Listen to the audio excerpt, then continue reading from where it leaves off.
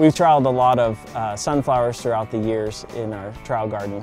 This particular variety has outperformed them all though. This is the Suncredible Helianthus.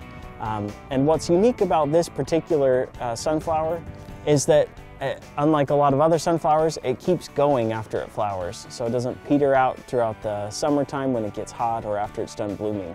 In fact, last year when we trialed this, we had flowers on it all the way until Thanksgiving. So it really performs very well.